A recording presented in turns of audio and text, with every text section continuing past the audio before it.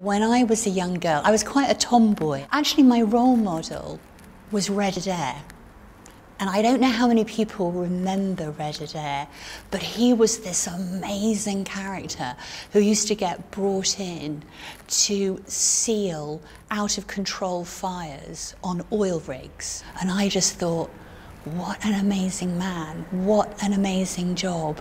And that kind of lifted my sights to how can you be really good at something so that people will turn to you and ask you to help them. I was not very studious in my school days. I didn't quite understand the rules of school. When I got really excited was when I got to my first job and I walked into the company and I just knew when I arrived there that I'd found my time and my place. I thought, how can I be the best person in this business? It's now called the data sciences, and we analyse the biggest data sets in the world to try and understand how consumers live their life, what they want, what they buy. We help brands and businesses respond better to customers. I ran that business with my husband for 30 years now, and we're still married. I also have a project that's called The Female Lead,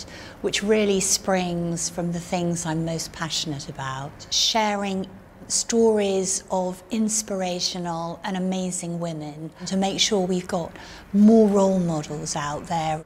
So much today is about celebrity and the same images, the same women that just keep getting recycled. And, you know, these are amazing women, but we wanted to share more stories and to show a greater diversity. It's a huge range. It's women who've broken into some of the toughest industries in the world, film, business, publishing. But we also wanted really young women who were, I suppose, pioneering in very different ways. People who are vloggers, for example, using social networks and digital channels, and who were in fashion or fleeing for their lives from difficult regimes. So the project really is surfacing those women, telling their stories and sharing them with people in schools so that they don't need to feel inhibited or worried about what this terrible word